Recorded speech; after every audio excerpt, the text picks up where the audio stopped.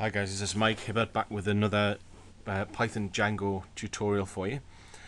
This time round we're going to take the concepts that we looked at in tutorial number 3 about views and URLs, and we're going to take it a step further just to explore in more detail how that works. Last time we very briefly kind of went over the subject, and we did a very simple, how do you actually link a URL to a page. But this time we're going to look at passing information through to pages using URLs, which is a useful task to know when you're doing web development.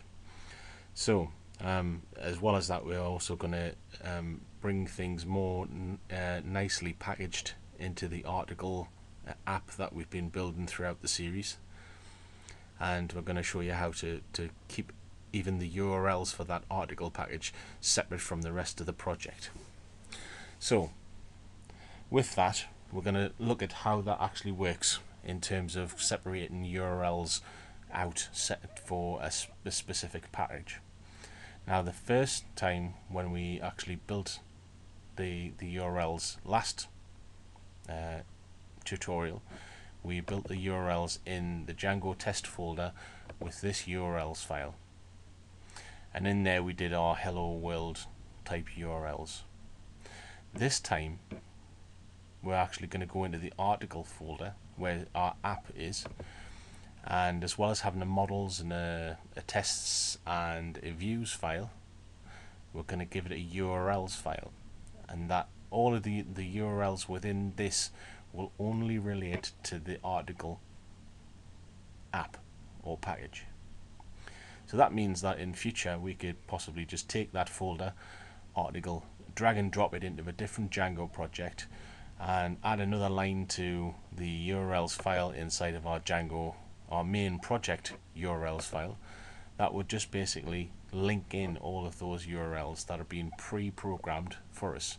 So it basically makes article more like a module in itself that can be dragged and dropped into other projects in the future, which is a great way of working because then you don't have to rewrite anything. So how do we do that? Well, the first thing is that we do create that URLs file, and then if we edit that,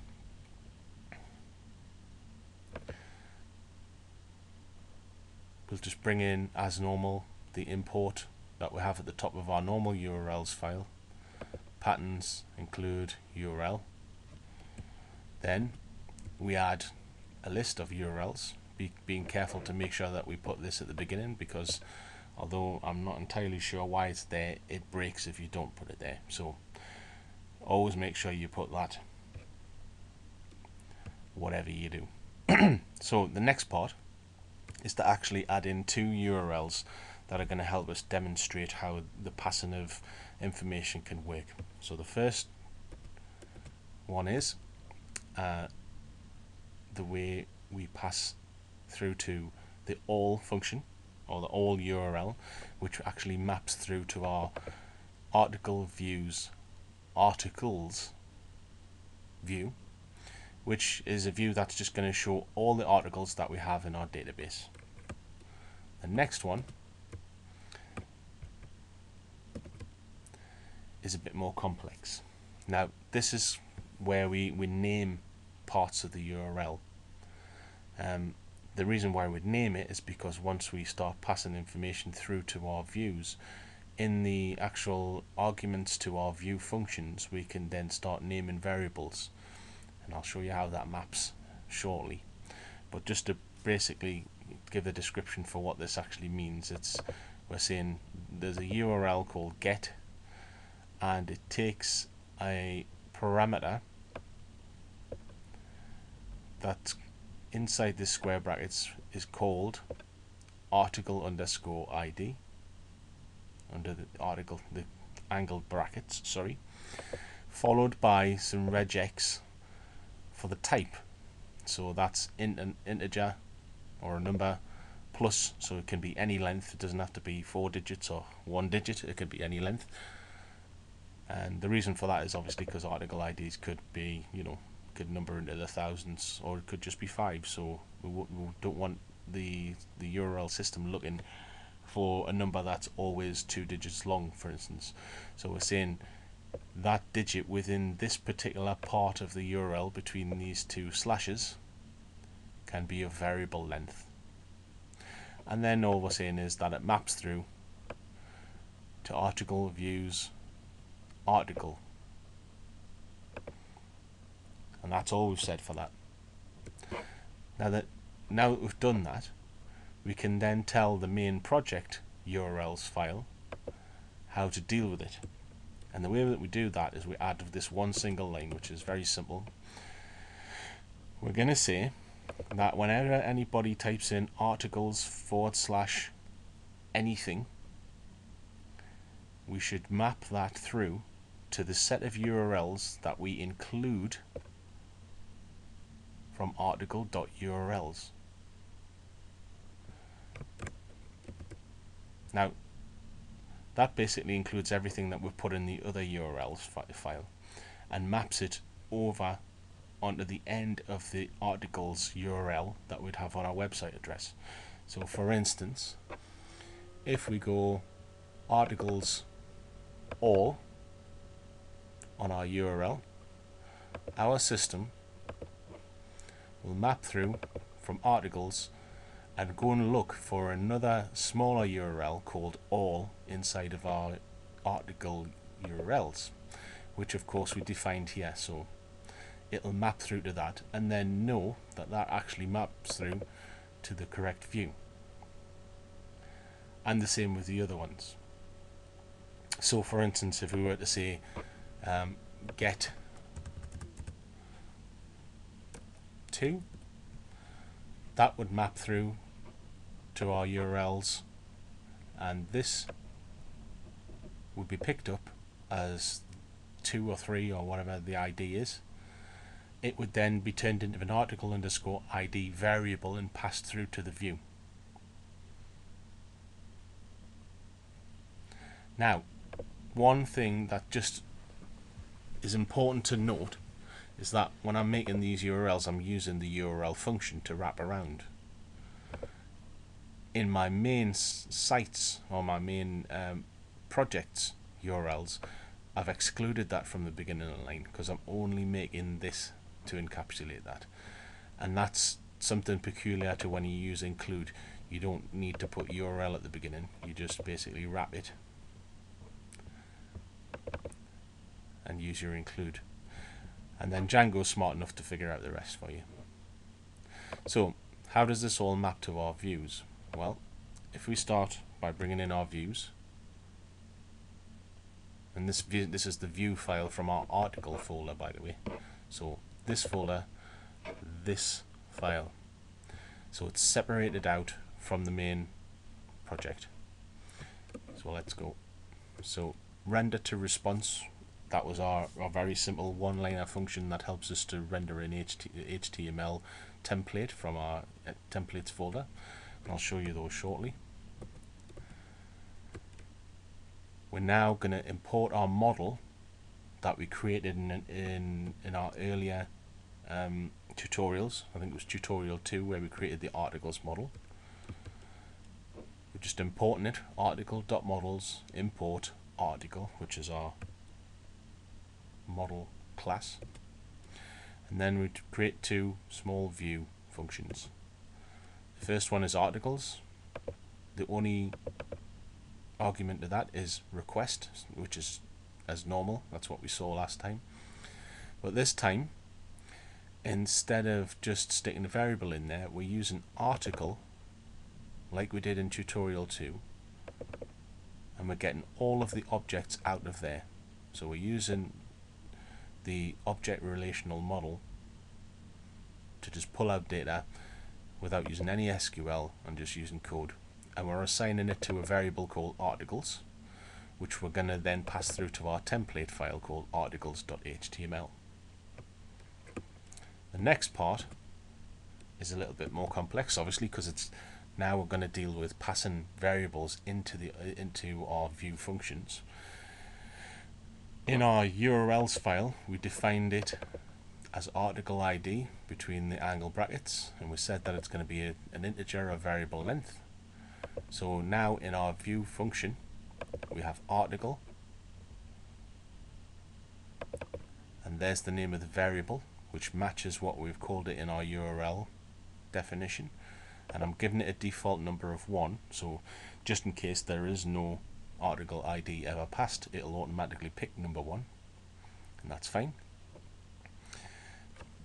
Now instead of just saying article objects all like we did up here, I'm going to say get, and I'm going to say get where the ID equals the article ID that we've just passed in through the function, and then pass that through as a variable called article through to our template and then basically render that and return it.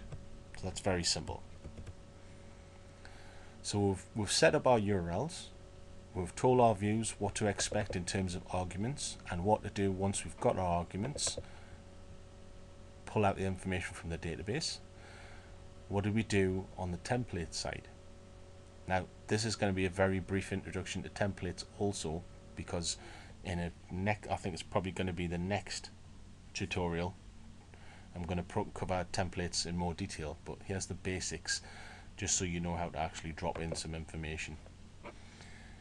In our article template we have some HTML, and we've put some placeholders in as we did in the previous example, using our article variable that we passed through from the views just here, using that line. We're going to say put the article dot title, so the member variable or the contents of the member variable title inside of this article object into there, and also the body part into there. So that's very simple for the article view.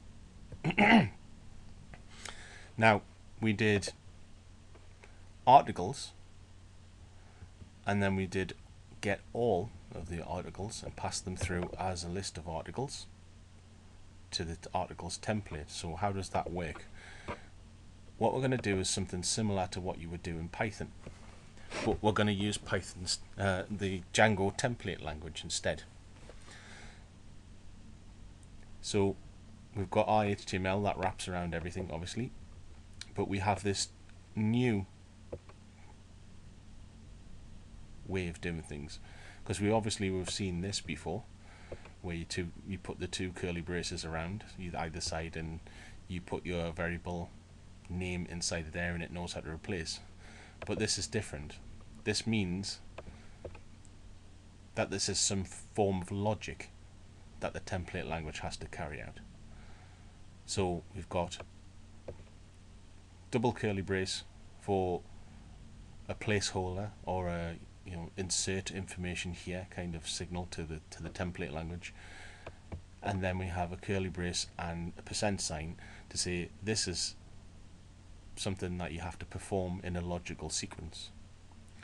So this is our standard Python way of making for loops, except we don't put the semicolon on the end, or the colon rather. We just basically say for articles in article and close with a % and curly brace. And then later on down here we let the template language know that we finished our for loop here. Obviously in Python you don't have that because you rely on indentation, but this is kind of like Python but not quite. So we do have to have the placeholder at the end to tell the template language when to finish this for loop, and we do that by saying end for with the correct markers to say that this is part of logic. So with this for loop we're creating an article, then we're creating a header and creating a hypertext link to the URL articles get, and then we insert the placeholder for our article ID. Then we're just going to wrap that around the title of the article in the list, and underneath put the body. That's as complicated as that's going to get for the time being. I'm not going to go into any more details about templating language. This is just enough for the example to give us an idea of how that all works. So to finally sum that up, we pushed all our URLs into the article app package so that that would be kept separate from the rest of the site. We then made a small reference to it, and then finally we created two views that can respond by getting all of the articles or one individually and passing it through to the relevant template, where it will then be drawn, or rendered rather, into our web browser. So let's see what happens. I really hope this works, because it worked last time I ran it, but you never know. Favorite software developers cry that it ran last time I ran it. Okay, so let's see if we can start with all. Yeah, that's worked awesomely. So this is our title bit, and we can see it's wrapped a link around it with the ID. This one also, but with a different ID. This one also. I wasn't particularly clever or creative in sticking body text in there, but I'm pretty sure that's the right body text for those. So we should then be able to click these and it'll take us through to our other URL, which it does. And there you can see it's saying get ID number 1, get ID number 2. So that seems to have worked. So well done me. Right, so that completes this particular part of the tutorial series. I hope this gives you a bit more insight into how to set up views and routes and how to go about packaging things, so that you can then reuse your code in other sites and stop yourself reinventing the wheel, so to speak. If you like this video, please click the like button, and if you want to see more of these tutorials as they get uploaded, then click subscribe. Thanks for watching.